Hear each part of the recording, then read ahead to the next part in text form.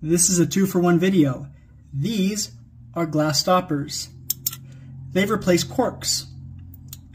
And then there's something really special about these ones, and that's they're stuck. I'll show you how to unseize a stuck joint. You can use heat to expand the glass, but I can't because what's inside is combustible. You can also freeze it, but for me this time it didn't work. Here's a trick, grab an electric toothbrush. But wait, as a rule, you never use your own toothbrush in regards to chemistry or cleaning. It is very important to not use your own toothbrush. Instead, use somebody else's.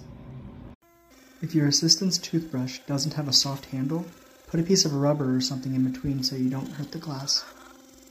The small vibrations will gently unseize the joint. And there you go, that's all there is.